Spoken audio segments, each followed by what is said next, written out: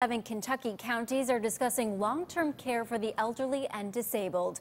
It's part of the Quality of Life and Quality of Care Forum in Owensboro.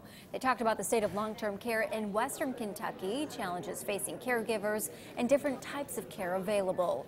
U.S. Census projections show 1 in 4 Kentuckians will be 65 or older in 15 years. There are long-term care facilities, there are adult day health facilities, there are assisted living facilities. People take care of their loved one at home. It's bringing it all together.